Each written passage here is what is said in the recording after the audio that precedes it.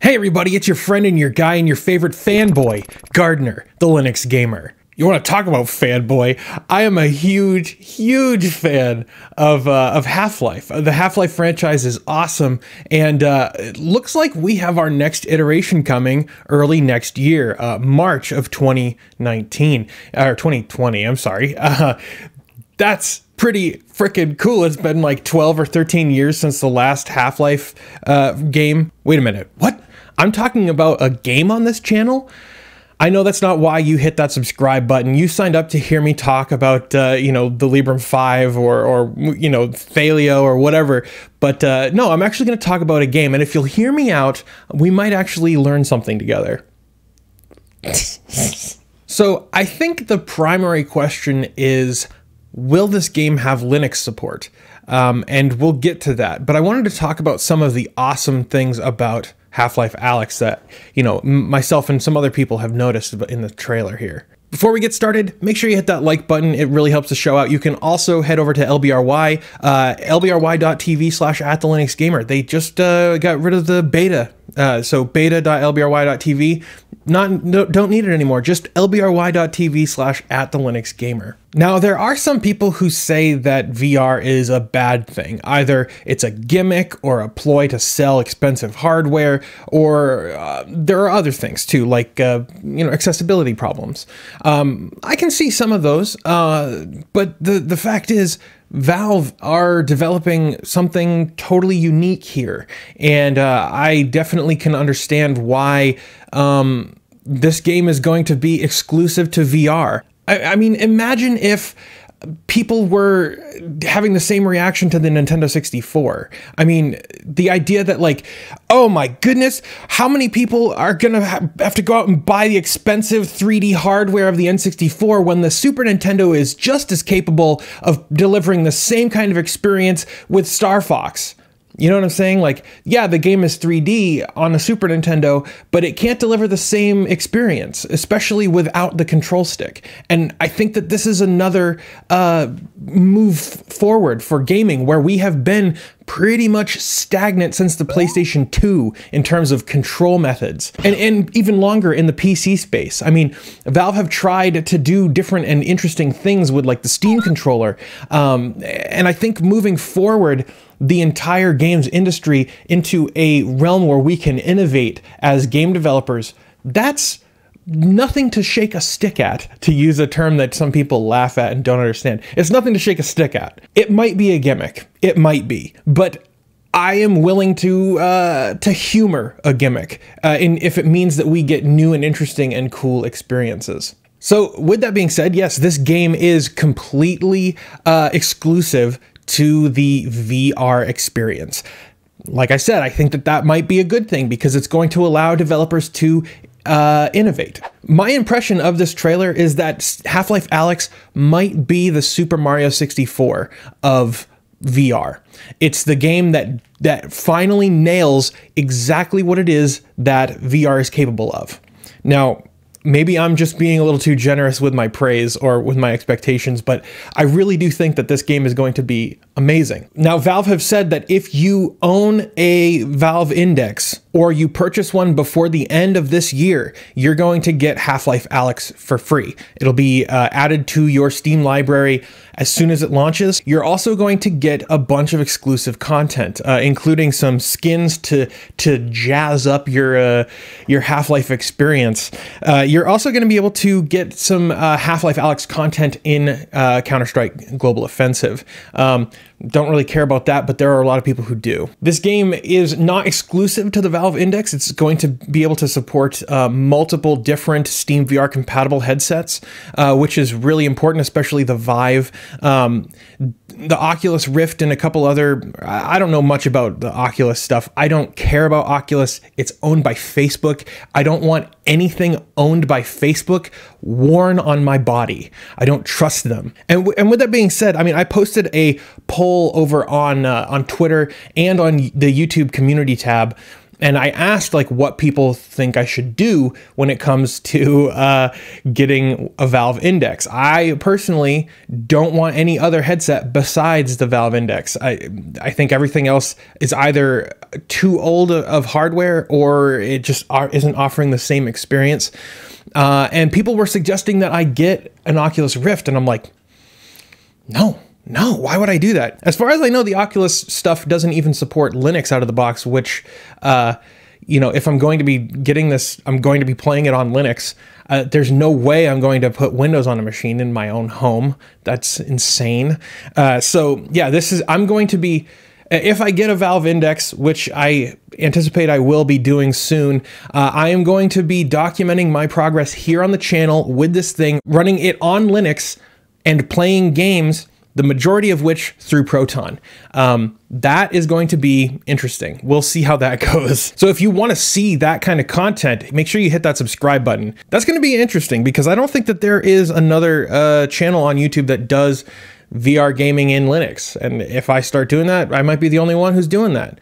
As far as I know, I might be wrong. Let me know in the comments if I'm wrong about that. One of the other cool announcements that came along with this is that Source 2 is pretty much complete right now. And that means that they're actually going to be releasing development tools for Source 2 alongside Half-Life Alyx.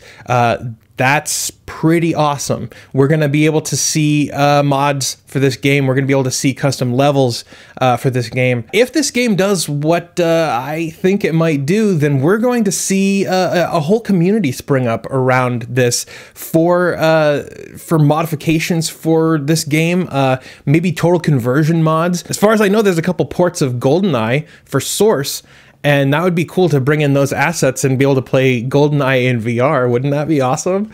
I don't know. I'm just spitballing here. These are some ideas that I have. According to Valve News Network, there's actually going to be the Hammer level editor released alongside this, and that should be where a lot of people get access to the assets for the game and be able to create their own levels. But what's unknown at this point is whether or not the full Source 2 SDK is going to be released. If it's not, well, that might be kind of a hindrance to the modding community. But it's assumed that a lot of the mods and custom content for this game is going to be available through the Steam Workshop, which means you won't even have to leave the headset, the virtual environment, in order to download this content into the game. What I would like to see, now that Source 2 is complete, I would like to see Valve open source Source 2. It only makes sense for them. There's virtually no downside. They don't charge licensing or royalties, as far as I know, for Source 2.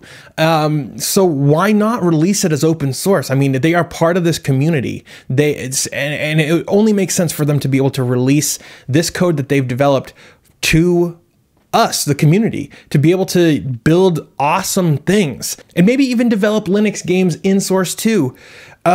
That would be amazing. So Valve, if you're listening, please do that. Open source Source 2. That would be amazing. That would be so cool. According to Valve News Network, this is the largest development team that has ever worked on a single game at Valve simultaneously.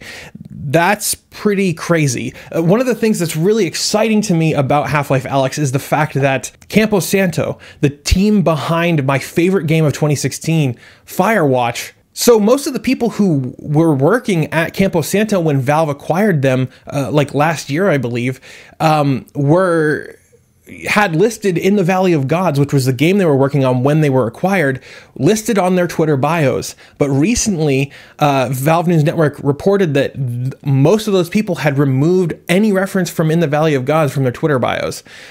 And now it's revealed that most of them are working on Half-Life Alyx. They are fantastic storytellers. The fact that Firewatch was able to tell such a passive story in such a limited perspective, in such a beautiful way, that the fact that they're working on this game now has me ecstatic. And on that same note, I would like to see In the Valley of Gods completed and released, because that game looks amazing as well. If you haven't seen it, I'm probably putting some B-roll on the screen right now. It looks phenomenal. I can't wait to play that as well.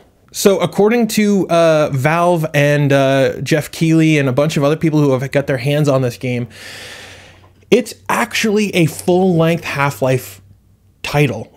This game is about 15 hours long.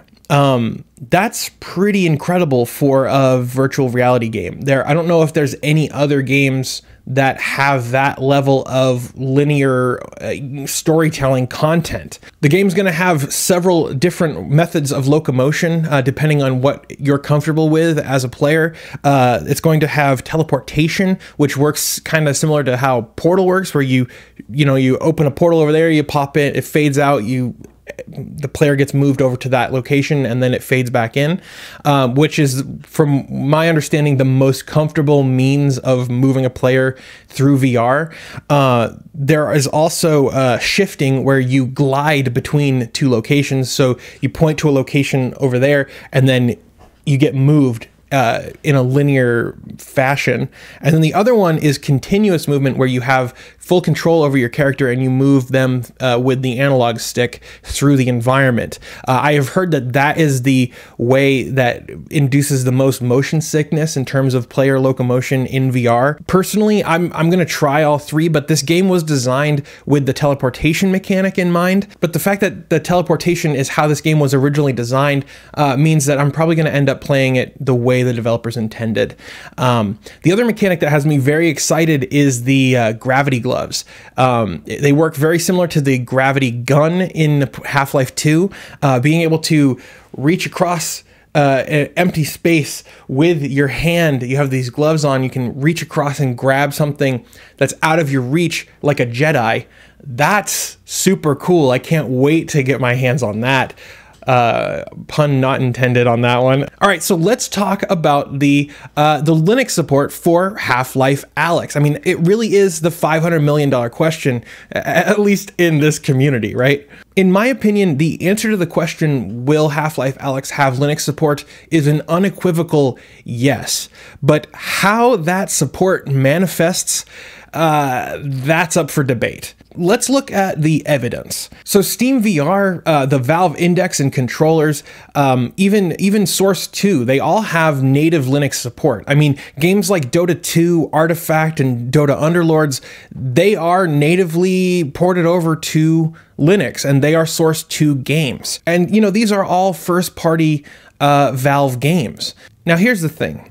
The Lab is Valve's answer to like Wii Sports, but for VR, right?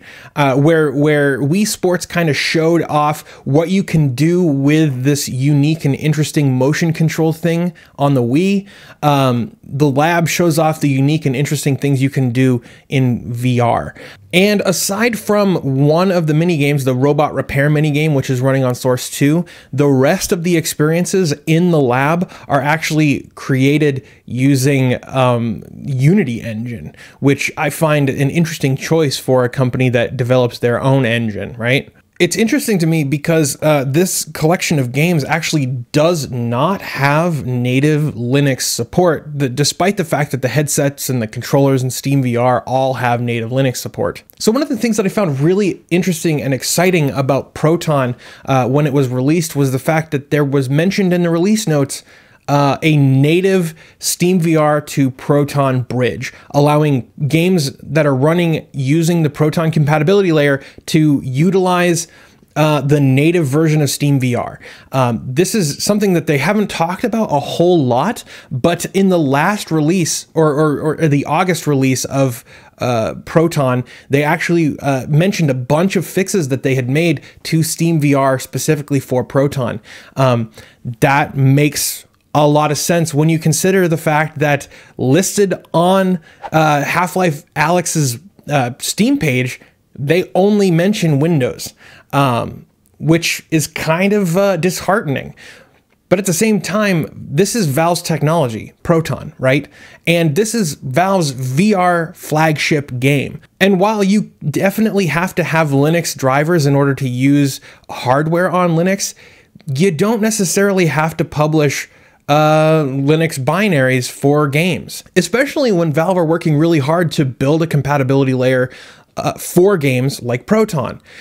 My hypothesis is that they are probably not, at least initially, going to release a native Linux binary for Half-Life Alyx. And to be completely honest, I don't think that's much of a problem.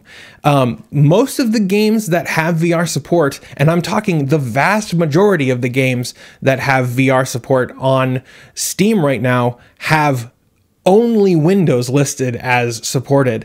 The only game I was able to find on Steam that was for VR with Linux support was the Talos Principle. That was the only one I found. And I looked through the first like 20 pages. That was the only one on there, which is kind of disheartening to me. But at the same time, when you look up most of these games on ProtonDB, they have a gold or a platinum rating. So I don't know what the future is for VR on Linux. I'm still of the mindset that Valve might be developing a VR console of sorts. And if they do that, they are definitely not going to be running Windows on that machine. I think Proton is a major component of their future plans for Linux and to convince people to switch over. And I really do believe that it is okay if they don't release, at least initially, a native Linux binary for Half-Life Alyx, because there are a lot of games that run just as well, if not better, on Linux through Proton than they do on Windows. And at the end of the day, what matters with games is having fun. If you can have fun, that's what's most important.